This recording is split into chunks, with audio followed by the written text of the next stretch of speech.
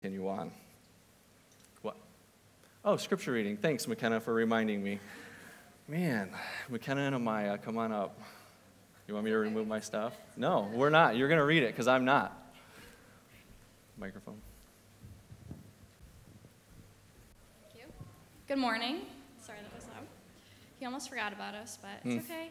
You've already graduated and moved on, Yeah, so. we're done. So we're going to be reading from Romans 12, and we're reading the whole chapter, so please try to bear with us. I appeal to you, therefore, brothers, by the mercies of God, to present your bodies as a living sacrifice, holy and acceptable to God, which is your spiritual worship. Do not be conformed to this world, but be transformed by the renewal of your mind, that by testing you may discern what is the will of God, what is good and acceptable, to be perfect. For by the grace given to me, I say to everyone among you, not to think of himself more highly than he ought to, but to think with sober judgment, and each according to the measure of faith that God has assigned. For as in one body we have many members, and the members do not all have the same function. So we, though many, are one in Christ, and individually members of one another, having gifts that differ according to the grace given to us. Let us use them. If prophecy, in proportion to our faith; if service, in our serving; the one who teaches in his teaching; the one who exhorts in his exhortation; the one who contributes in generosity; the one who leads with zeal; and the one who acts of mercy with cheerfulness. Let love be genuine. Arbor what is evil, hold fast to what is good.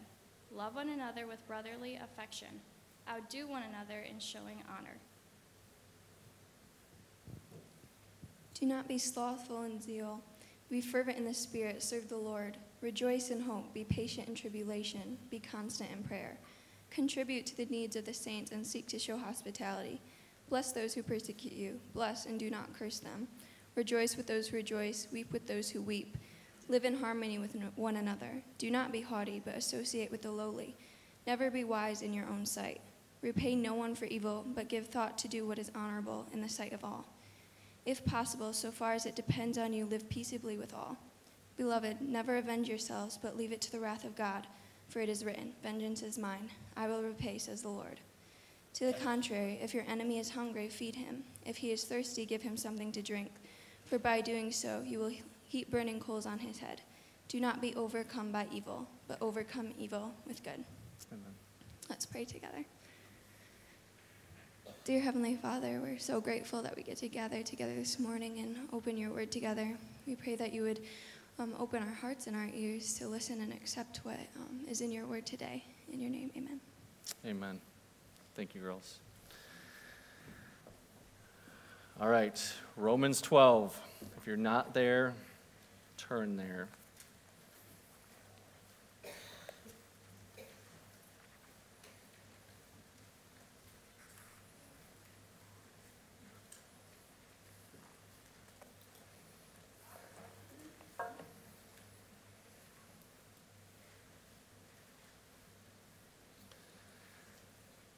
Oh, you guys erased my whole sermon. Just kidding. So I've had the privilege of sitting through a decent amount of graduation ceremonies and commencement speeches, and all of them are actually pretty similar. The speakers are picked mostly by how successful they are. Of course, this success is mostly defined by worldly standards. The rich and famous, if at all possible. If you can throw a football, dribble a basketball, have started a successful business, you are a doctor, a lawyer, a politician, those are the people who are asked to give the commencement speeches. The speeches that are meant to spur on our graduates to live successful lives. Right? Nobody's asking the homeless guy to give the commencement speech. Nobody's asking the faithful, average Joe who loves his wife and kids and has sacrificially worked a regular job to provide for his family.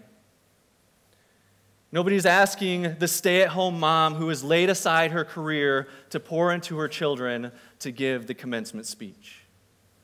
Those categories of people don't define success according to the standards of the world. The speeches that these speakers tend to give kind of are predictable. Be proud of your accomplishments. Work hard, and you most certainly will accomplish your dreams.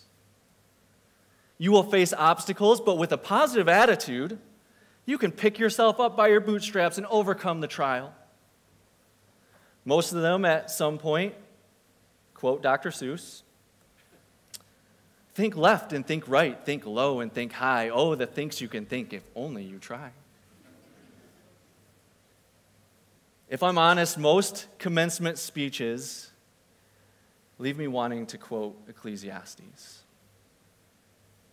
Ecclesiastes 1, 2, and 3 says this: "Vanity of vanities, says the preacher, vanity of vanities, all is vanity. What does man gain by all the toil at which he toils under the sun?" The world is crying out, get rich. Get all you can, climb the corporate ladder, be successful, run over anyone who gets in your way. It's your life. Live it how you want. Meanwhile, God is saying, true happiness is found in surrendering your life to me. Live for my glory, not your own. Be holy as I am holy. Now, I'm not saying that there is anything wrong with being successful or a hard worker or overcoming adversity, but what I am saying is I agree with the preacher from Ecclesiastes. Apart from God, it's all vanity. Apart from God, it's all vanity. So what then? What would a good commencement speech sound like? Well, I think it would sound a lot like what McKenna and Amaya already read. It would sound a lot like Romans 12. So we're going to take the next few moments to walk through Romans 12 together. And this isn't just application for our graduates today. This is application for us. Romans 12 is for all of us who know the Lord. If you don't know the Lord yet, and I ask today that you evaluate. Surrender your life to Christ today. We will, to some extent, feel like we are flying through this. There is a lot in Romans 12, a lot. We could land here for a month and still not cover everything here. So we are going to go fast. I will get you out of here on time for your crock pots. They won't burn. So we're going to camp out here for a little bit. Let me pray before we start. Lord, we're so grateful for your word. We are grateful, Lord, for the opportunity to know you through your word, to try and understand how you ask us to live our lives for your glory. So we pray, Lord, that as we dig into Romans 12, you would give us wisdom, you would give us discernment. And above all else, Lord, you would give us the desire to be doers of your word and not just hearers. That Romans 12 would penetrate our hearts. And we would obey the commands that are so clearly laid out here. We pray all this in your Son's holy name. Amen. Romans 12, 1 and 2 is where we'll start. Be a living sacrifice. Romans 12, 1 and 2 says this: I appeal to you, therefore. Therefore is pointing back to chapters 1 through 11, where Paul expounds on being saved by grace through faith. You cannot save yourself. By grace through faith. I appeal to you, therefore, in light of chapters 1 through 11, in light of being saved by faith through grace, in light of that, brothers, believers in Christ, those who already know Christ and are following Christ, by the mercies of God, to present your bodies as a living sacrifice, holy and acceptable to God, which is your spiritual worship. Verse 2, do not be conformed to this world, but be transformed by the renewal of your mind, that by testing you may discern what is the will of God, what is good and acceptable and perfect. How are we to live as believers in light of the mercies of God? Paul says here very clearly, we are to live as a living sacrifice. Paul is speaking in temple sacrificial terms. What he most likely had in mind was probably the whole burnt offering, a perfect animal presented at the temple without blemish or defect, selected for the burnt offering. This showed that you would be giving God your best, your very best for the sacrifice, not your leftovers. Not your leftovers. But notice Paul says a living sacrifice, which has some irony to it, as the Greek word for sacrifice actually means to kill or to slaughter. So translated literally would be a living killing. Present your lives as a living killing or a living slaughter. When we translate it that way, it brings into view verses like Galatians 2:20, which says, I have been crucified with Christ. It is no longer I who live, but Christ who lives in me. The life I now live in the flesh, I live by faith in the Son of God, who loved me and gave himself for me. Colossians 3:3, for you have died, and your life is hidden with Christ in God. In Luke 9:23 through 24, and he said to all, if anyone would come after me, this is Jesus speaking, let him deny himself, take up his cross, take up his instrument of death and torture.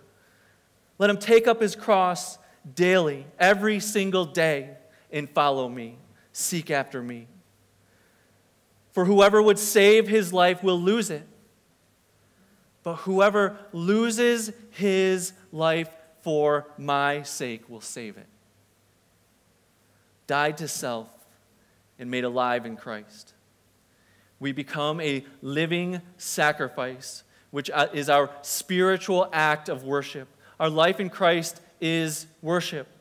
It's not just music on a stage or music that you listen to. Our entire lives are to be an act of worship, a sacrificial act of worship to our Lord and Savior. True worship of God is saying, here is my life, Lord. Here's my life, Lord. It is yours. I want to live for your glory and not my own glory.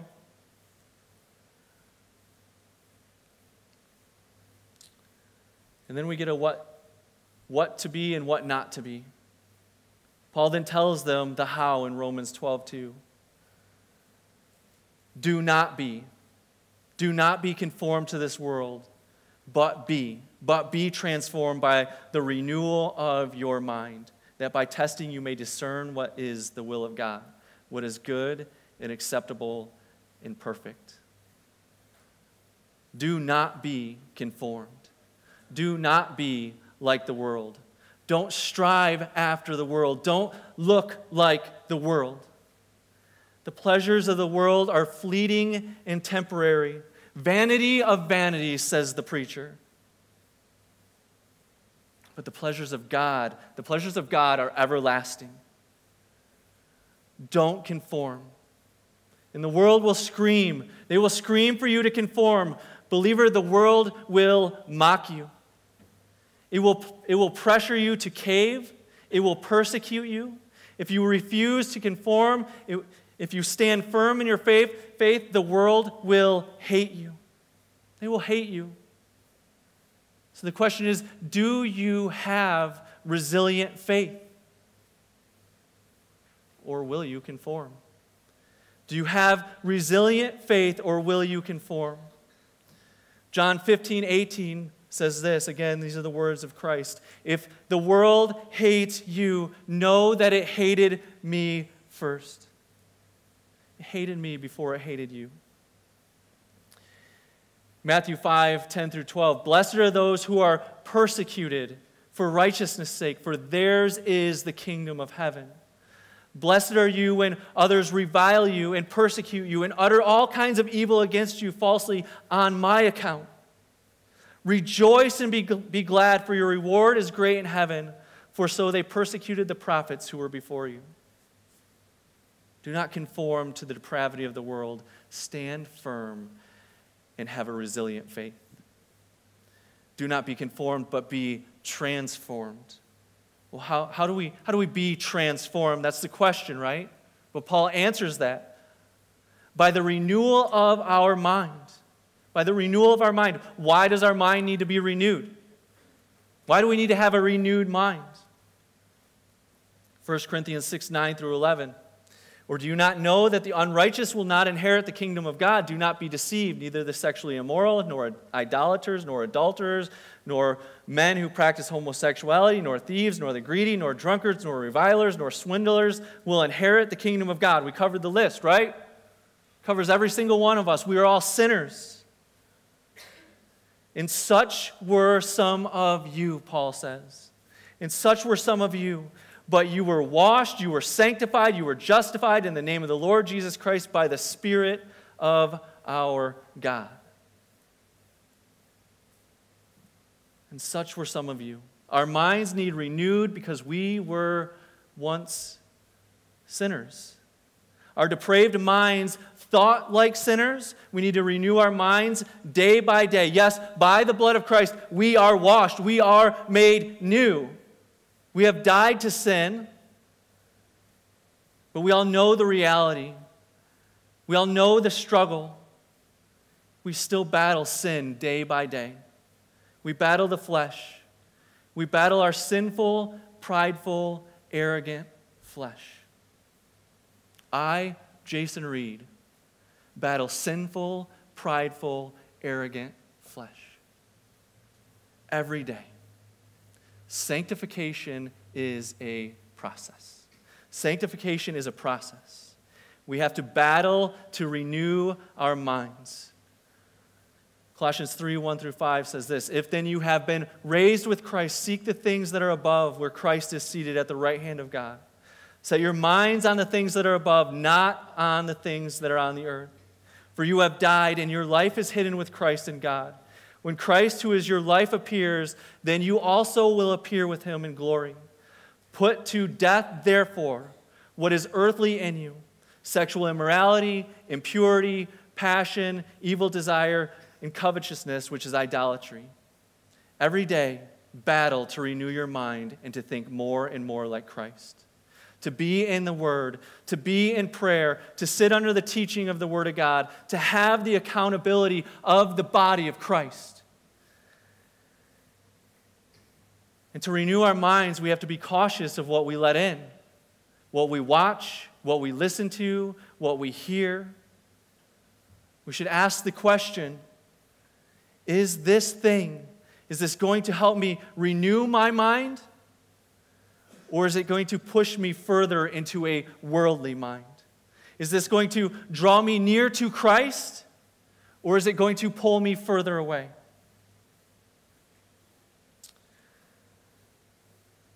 Next is verse 3, Romans 12:3. We'll talk about having a humble confidence. Verse 3 says, for by the grace given to me, I say to everyone among you, not to think of himself more highly than he ought to think, but to think with sober judgment, each according to the measure of faith that God has assigned. Arrogance permeates our culture, doesn't it? Selfishness goes hand in hand with worldly success. We are taught from an early age to be proud. Be proud. Be boastful. We are taught to think of ourselves with high esteem. High esteem. But Paul says no. He says, do not have an overinflated view of self. But what he does say here is also very interesting. He says, don't think too highly of yourself, but think with sober judgment. Or in other words, don't think too low of yourself either. In humility, we recognize that we owe God everything. He is creator. He is sustainer. He is sanctifier. He is savior by his mercy, by his blood, by his grace. It's all his. All of it is his. My talents are God-given. My spiritual gifts are God-given. Assets and abilities, it's all God-given. It's all his. Every part of it is his. So then, who am I to think more highly or too highly of myself? Instead, anything remotely decent about me is a reflection of the greatness of God. It is all a reflection of the greatness of God. Arrogance has no place in my life. Overinflated sense of entitlement has no place. My gifts and talents are not better than the next person's because they are not mine to start with. They are God's. On the other hand, sober judgment tells me I am fearfully and wonderfully made. It tells me that I've been blessed with talents and gifts for his glory. Being made in his image gives me value. It gives life value. I know that God loves me. I know that he has chosen me. He has adopted me as one of his own. I am an heir with Christ. I know that nothing can separate me from my Father in heaven. I am secure in his hand. Sober judgment is not false humility that degrades self-worth and value. Sober judgment is humble confidence in who God has made you to be and what he has called you to do in his strength. In his strength. So therefore we can walk with humble confidence. Next, belong to the body. Romans 12, 4 through 8. Y'all thought for a minute we were just going to go verse by verse and we were going to be here all afternoon, right? 4 through 8. For as in one body we have many members, and the members do not all have the same function. So we, though many, are one body in Christ and individually members of one another, having gifts that differ according to the grace given to us. Let us use them. If prophecy, in proportion to our faith. If service, in our serving. The one who teaches, in his teaching. The one who exhorts, in his exhortation. The one who contributes, in generosity. The one who leads, with zeal. The one who does acts of mercy, with cheerfulness. One body, many members. The function of the body is dependent on each part functioning as it should. If one part is not functioning, then the entire body cannot function at 100% capacity. My dear wife is an illustration of this, right? She has discovered what one ligament in the knee can do. Our bodies need each part to function well. Every tissue, every joint, every ligament, every single part. And our bodies are not made up all of an eye. It's not all an ear. Every part has a different function and a purpose to make the body work. But this body imagery that Paul is talking about, it is played out in the context of the local church. Of the local body. We are called to be one body in Christ and individually members of one another. Individually members of one another. Individuals make up the body. But if the individual is not present or engaged or performing their God-given purpose in the body, it's really difficult to live that out, isn't it? It's really hard to live that out. And not only are we not living it out individually when we are absent or not engaged with the body, but also how much is our body hindered from doing what we are called to do. One ligament, one ACL has sidelined my wife since February. Not able to function at capacity. How much better would our body function if we were all engaged? If we were all operating in the giftedness that God has given us. In Christ, we all have a role, and we all have gifts, and we are all called to use them. Called to be part of the body. So be the body. Be the body. And let me clarify this too. This body that we speak of, it is not about you. It's not about you. It's not about what you can get out of it. It is not about being inward focused. It's not about being inward focused at all. Being part of the body is about being outward focused for the glory of God. For the glory of God. And that's made even more evident in the next section. Be an authentic Christ follower. In this section, Paul continues outlining what it looks like to be an authentic follower of Christ, or as he puts it, what it looks like to be a living sacrifice. What it looks like to be God-focused and others-oriented. This section is full of imperatives, full of commands, as in not optional. Verse 9 kicks it off with 3 imperatives. Romans 12:9 says, "Let love be genuine, abhor what is evil, hold fast to what is good."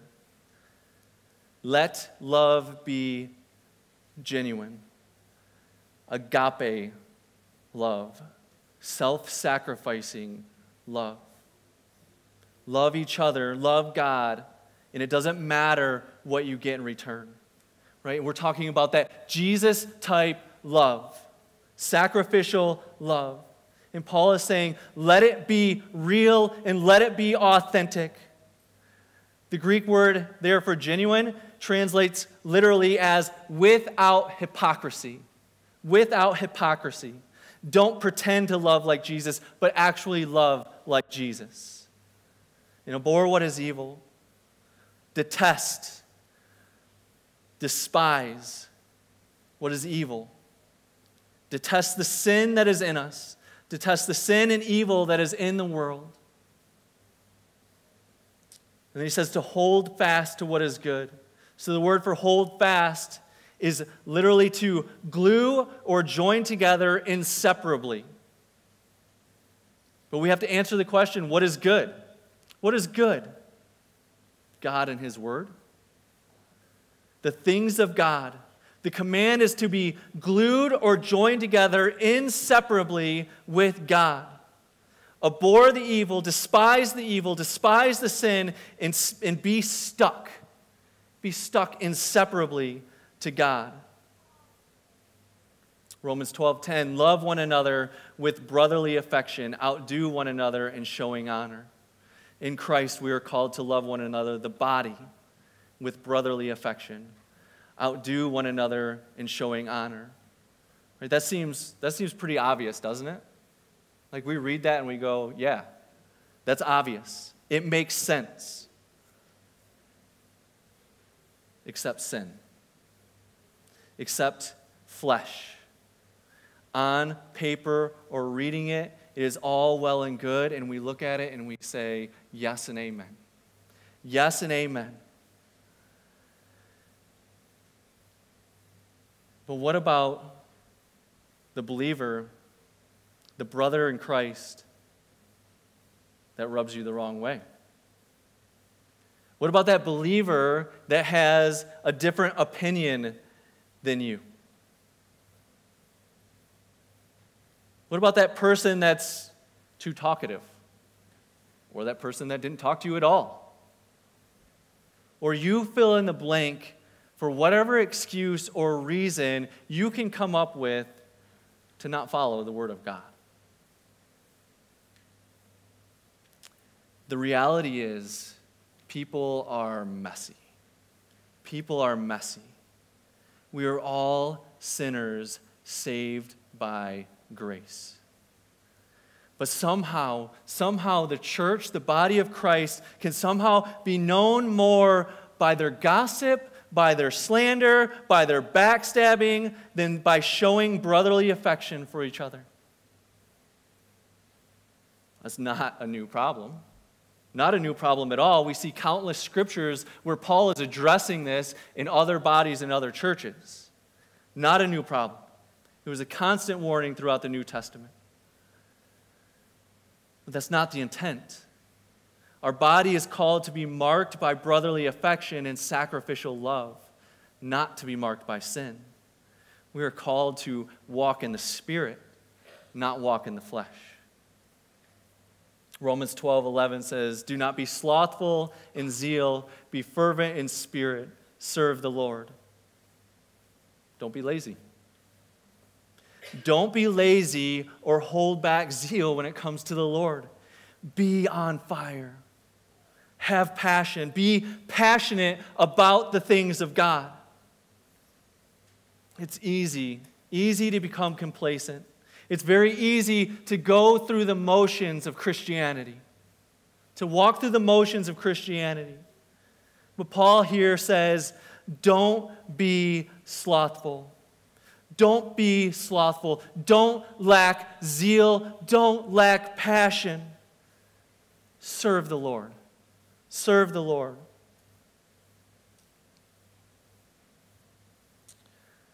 For the sake of time, I'm not going to walk through all of these other markers, but I'm going to read through them. So 12 through 21 says this: "Rejoice in hope. Be patient in tribulation. Be constant in prayer.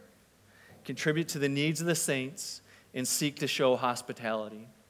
Bless those who persecute you. Bless and do not curse them. Rejoice with those who rejoice and weep with those who weep. Live in harmony with one another. Do not be haughty, but associate with the lowly.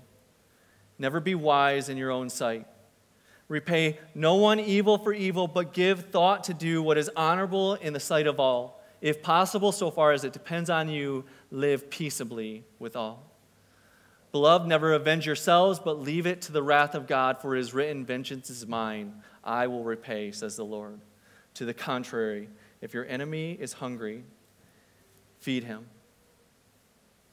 If he is thirsty, give him something to drink, for by so doing, you will heap burning coals on his head.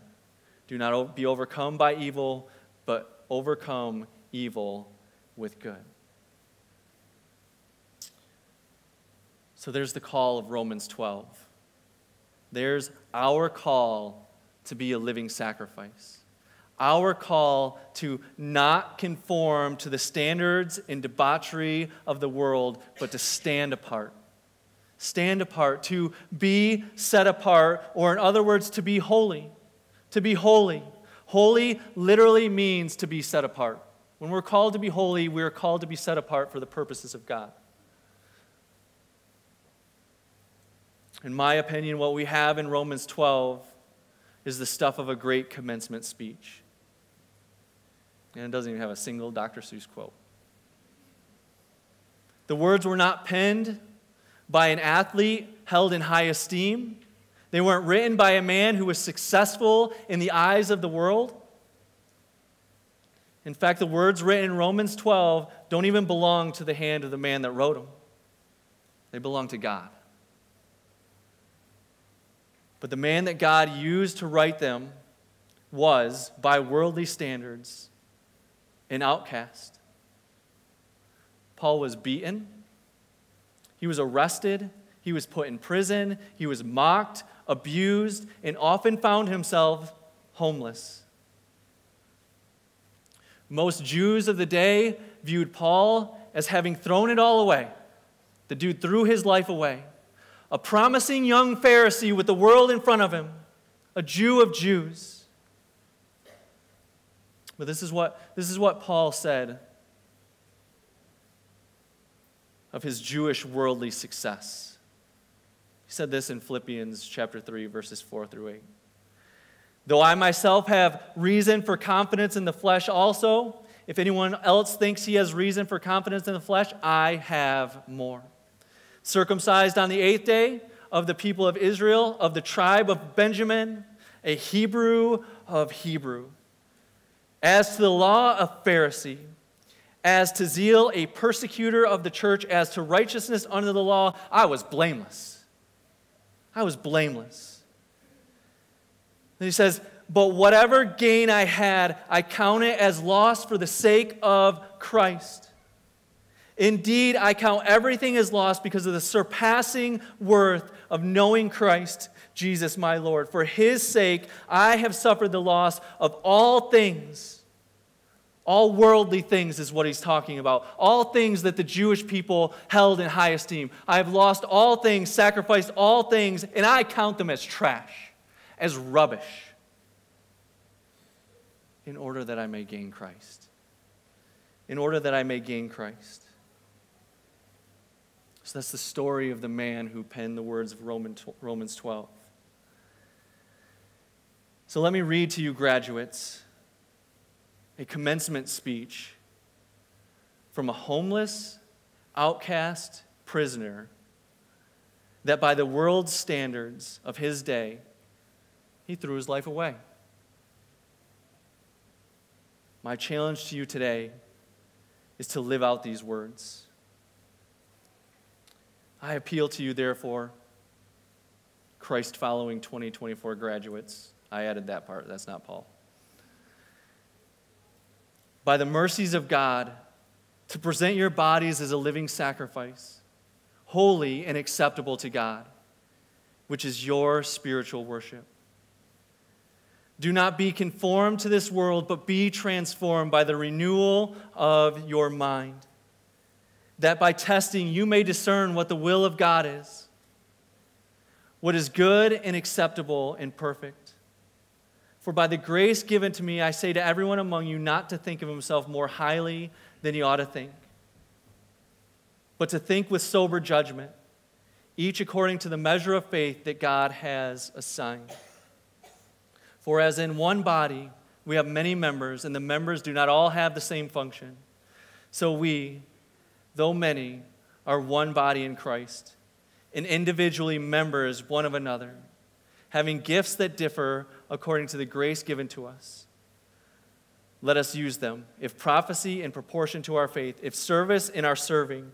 The one who teaches, in his teaching. The one who exhorts, in his exhortation. The one who contributes in generosity. The one who leads with zeal. The one who does acts of mercy with cheerfulness. Let love be genuine. Abhor what is evil. Hold fast to what is good. Love one another with brotherly affection. Outdo one another in showing honor. Do not be slothful in zeal. Be fervent in spirit. Serve the Lord. Rejoice in hope. Be patient in tribulation. Be constant in prayer. Contribute to the needs of the saints and seek to show hospitality. Bless those who persecute you. Bless and do not curse them. Rejoice with those who rejoice and weep with those who weep. Live in harmony with one another. Do not be haughty, but associate with the lowly. Never be wise in your own sight. Repay no one evil for evil, but give thought to do what is honorable in the sight of all. If possible, so far as it depends on you, live peaceably with all. Beloved, never avenge yourselves, but leave it to the wrath of God, for it is written, vengeance is mine, I will repay, says the Lord. To the contrary, if your enemy is hungry, feed him. If he is thirsty, give him something to drink. For by so doing, you will heap burning coals on his head. Do not be overcome by evil, but overcome evil with good. That's the challenge. Live that way. This time, I'm going to have Pastor Jeff come forward. And I'm going to, if you graduates, I know you ran to your seats, but I want to have a time of prayer for you. If you would come back forward one more time, Pastor Jeff is going to pray for you. Not sure, yellow mic.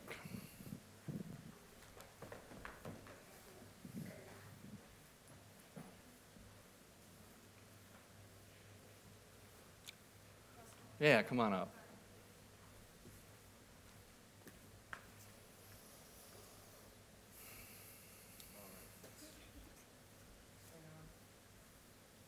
Let's pray.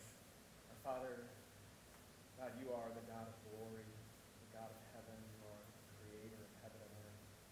We acknowledge you today. We thank you for these young ladies, all that you've allowed them to accomplish in their lives. God, we just come before you humbly today. God, you have given these young ladies life. We know that you have a great plan and purpose and a design for their lives to bring you glory. And so, Father, would you fill their hearts with the Spirit of God, not only this day, but God, every day hereafter. And Father, you would give them a spirit of wisdom, a spirit of discernment. That God, you would set a safeguard on their hearts. And Lord, the evil one would have no access to them, but that, Holy Father, they would be completely yours.